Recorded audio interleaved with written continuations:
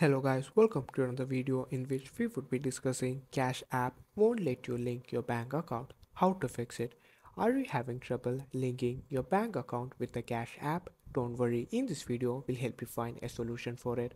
Just follow these easy steps. 1. Check card information. Ensure your debit card details, that is number, expiration date, CVV are correct and that the card is supported, that is MasterCard, Visa or etc. Then add a debit card first. Go to your profile section. Now scroll down till you find linked banks. Click on link a debit card. Make sure to link a debit card before adding a bank account. Then update the app.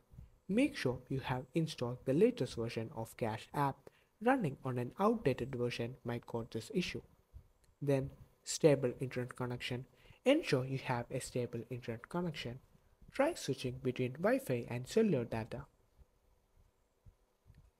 Then contact support. If the issue persists, reach out to Cash App support for further assistance. They may be able to help you. Thank you for watching.